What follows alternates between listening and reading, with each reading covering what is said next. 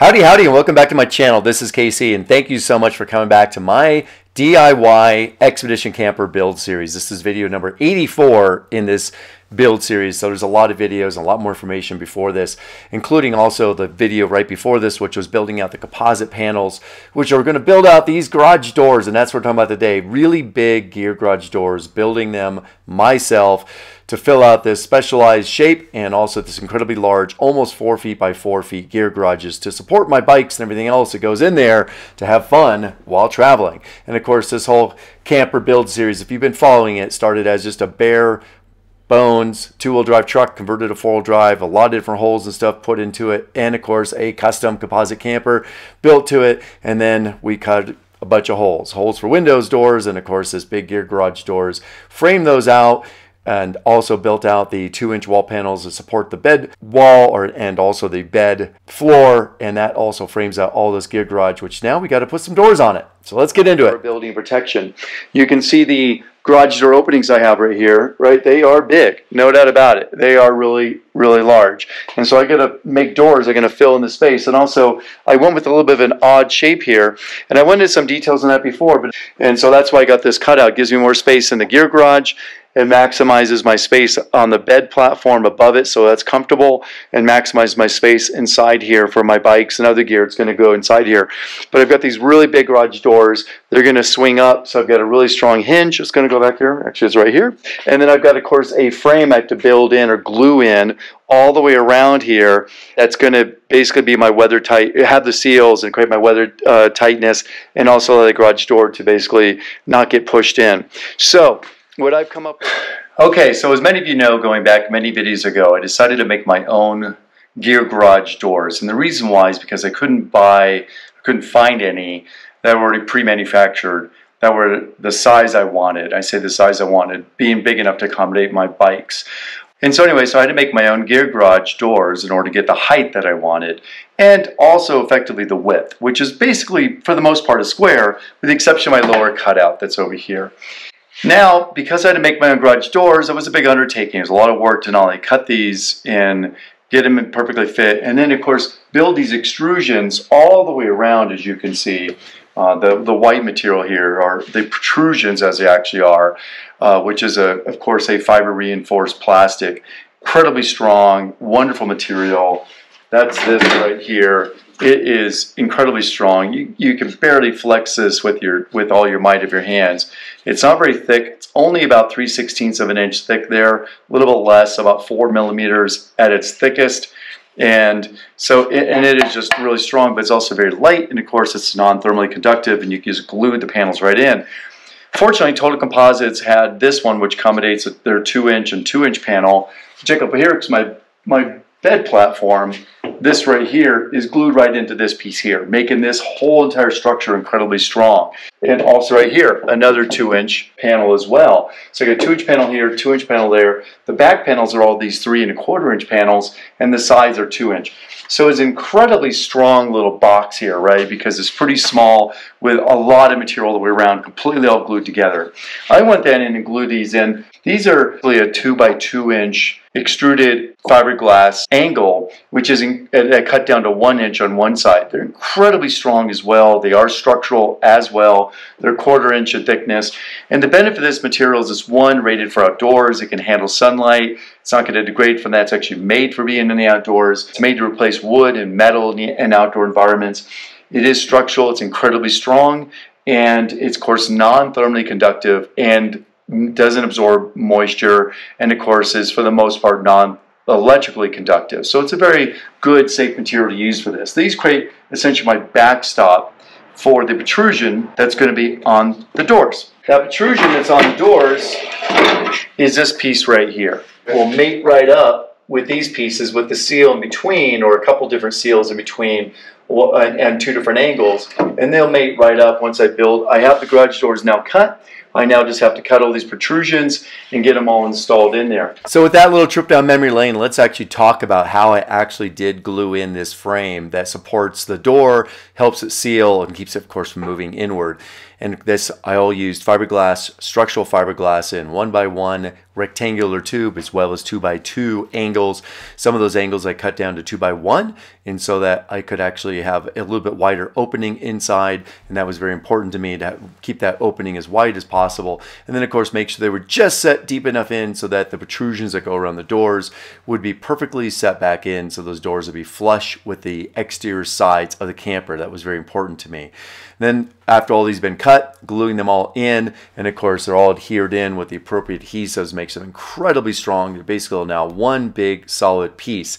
And now that all these are all glued into place, there is a frame there for the doors. And now, of course, the doors, remember those from my last video? Yes, I made up composite panels using fiberglass sheets and also a core of 1.5 inch insulation. Well, those fiberglass doors, they have to, of course, now be cut down exactly to these openings. And now they know what these openings are. And then, of course, have to cut these protrusions to go around them. And that's how we're going to make these doors. Part of the project here, in that I have exactly the right amount of protrusions to wrap all the garage doors, the two garage doors, the two very large garage doors. And that is it, only enough. Every cut must be absolutely perfect. And it's all these angled cuts, and they all have to go together perfectly.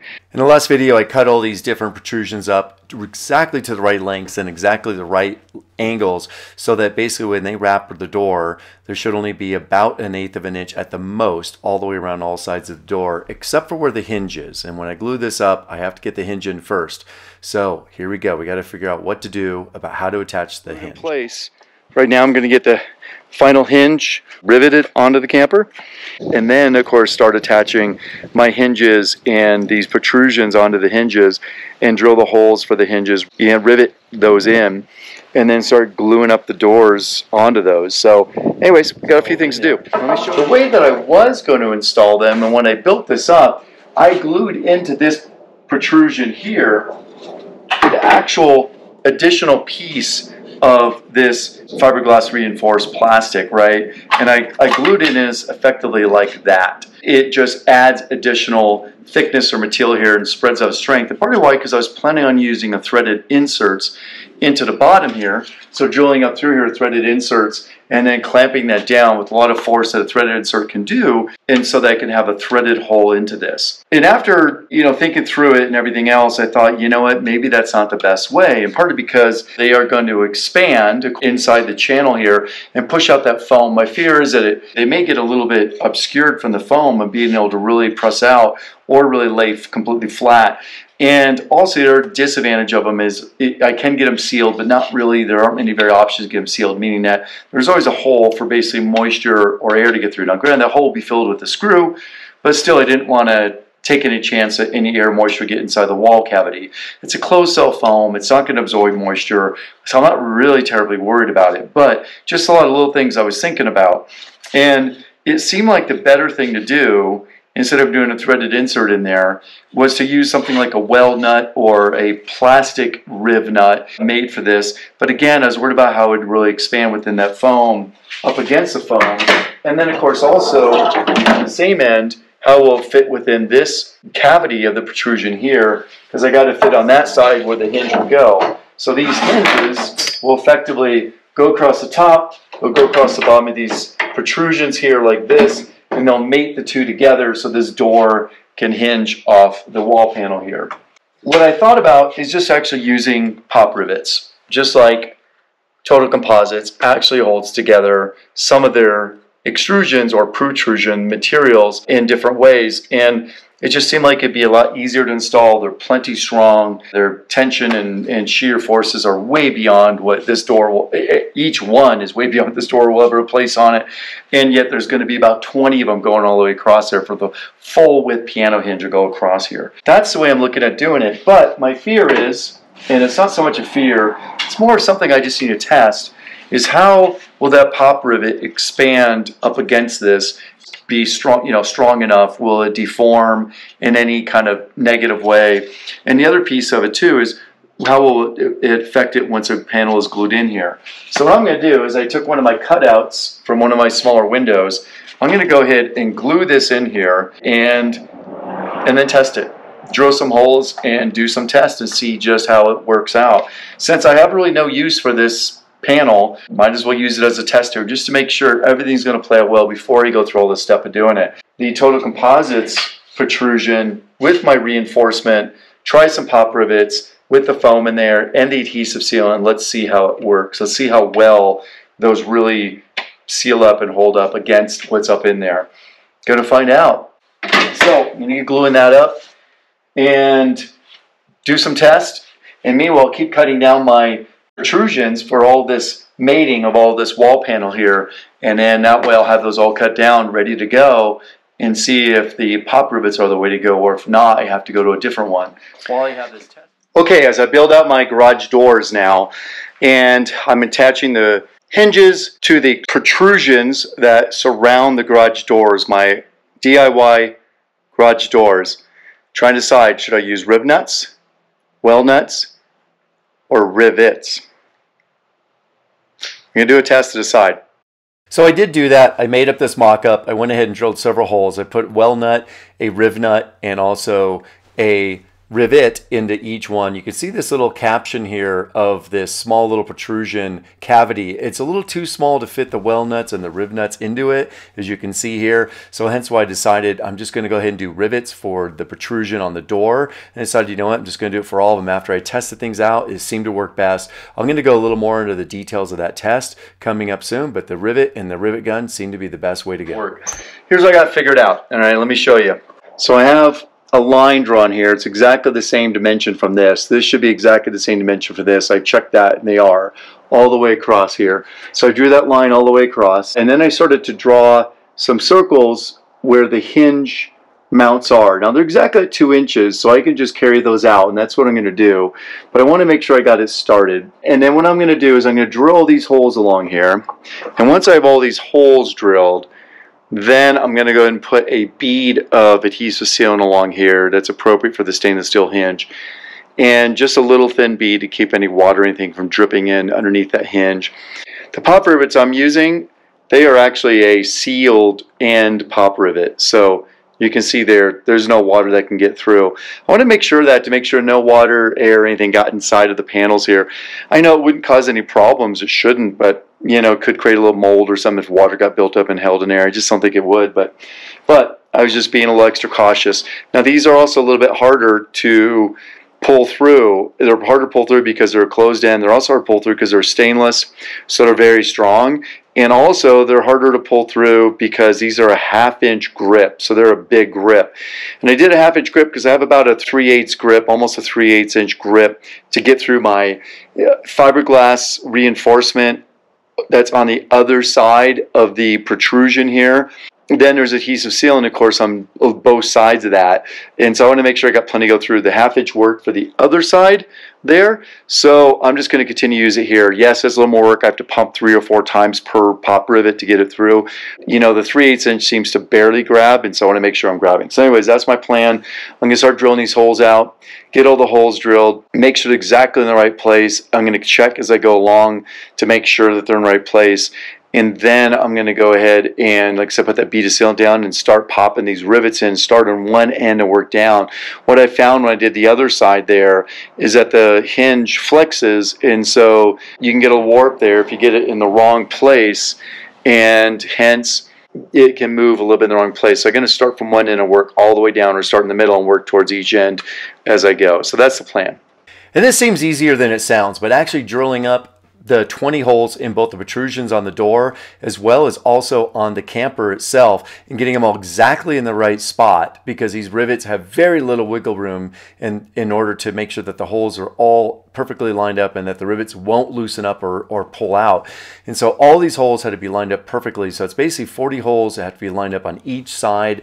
And so I set up a little bit of a jig to go ahead and make really just as accurate as it could be for the protrusions on the doors that I'm building up before I go ahead and install those, get those riveted onto the camper and the doors glued onto those. And actually drilling the holes to install the rivets and to mount the hinges onto the camper was a little more challenging than I thought, and I kind of had to work out some process to this to make it a little bit easier. By the time I got to the second one, it became easier. But that's over 20 rivets that are stainless rivets pulled through to each hinge, and they're mounted in there incredibly strong, and so these doors are bomber.